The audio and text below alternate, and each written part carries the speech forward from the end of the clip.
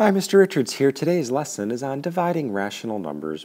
Our first key concept is the inverse property of multiplication, which states the product of a number and its multiplicative inverse is 1. Now, another name for multiplicative inverse you may have heard of is called reciprocal. Basically, it's saying 2/3 times 3/2 equals 1. And sometimes, even less formally than reciprocal, you hear the word flip. So when we're looking to find the multiplicative inverse of each number, the multiplicative inverse of 6 over 7 becomes 7 over 6. So 7/6 is the multiplicative inverse of 6/7. How you know this is true? 6 times 7 is 42. 7 times 6 is 42. And 42 over 42 equals 1. What about -3 2/5?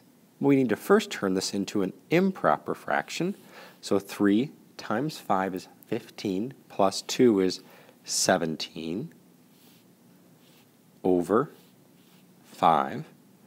And now this is a -17/5, and so the reciprocal of a -17/5 is a -5/17. So -5/17 is the multiplicative inverse of -3 2/5. We're going to use the multiplicative inverse in order to divide fractions. To divide by a fraction, multiply by its multiplicative inverse. So 4/9 times 3/5 is equal to 4/9 times 5/3. A lot of the times what you'll hear for this is keep, change, flip. So when we have 4/5 divided by 3/10, this becomes 4/5 times 10/3. Now we can use our cross-simplifying once we're down to multiplication. We can divide both the 5 and the 10 by 5 to get 1 and 2.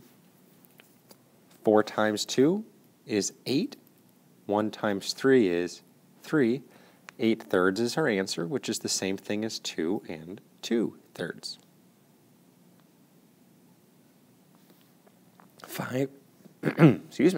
5/6 divided by 3, we have 5/6.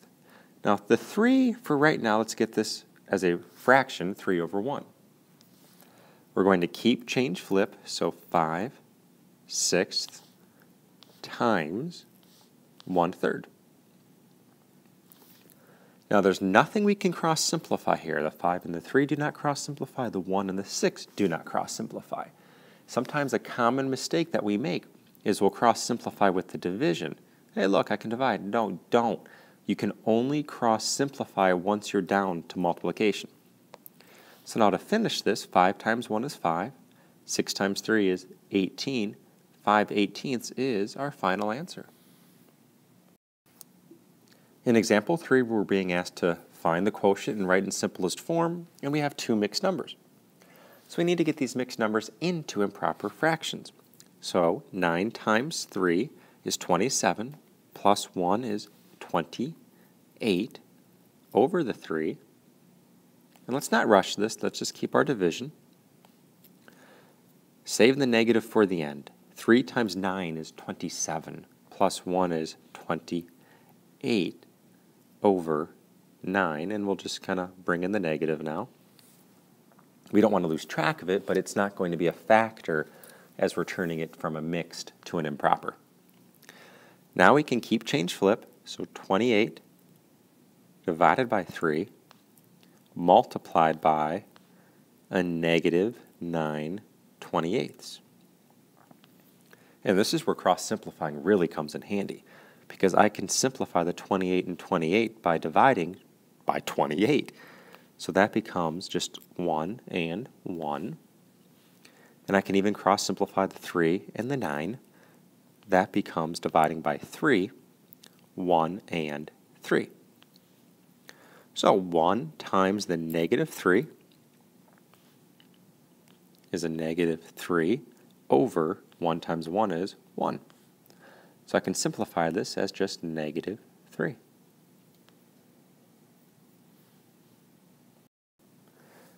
A car gets 25.5 miles per gallon. How many gallons are needed to travel 238 miles?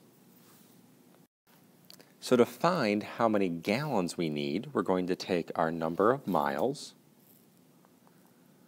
and divide it by our miles per gallon, and that will get us our gallons.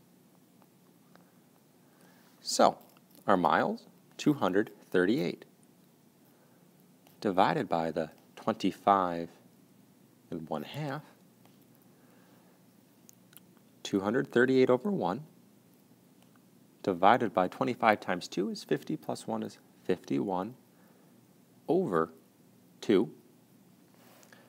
And now if we multiply by the multiplicative inverse, keep, change, flip, we get 238 over 1 multiplied by 2 over 51. Now most likely what you would have done was multiplied this straight out to get 238 times 2 is 476 over 51, and maybe divided 476 by 51 to get 9.33333, which is the same thing as 9 1/3, which works. That's our answer. Or you could look for the cross multiples or cross factors, and actually both 238 and 17 have something you can divide out. That something is actually 17.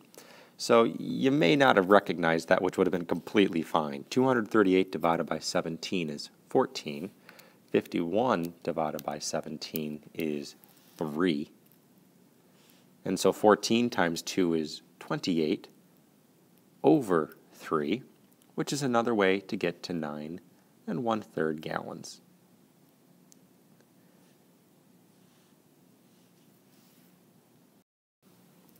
Now what if we want to find the quotient right in simplest form of an algebraic expression?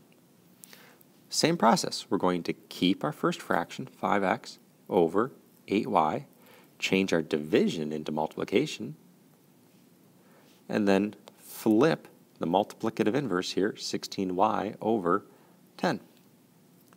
And now we get to try to factor out common factors.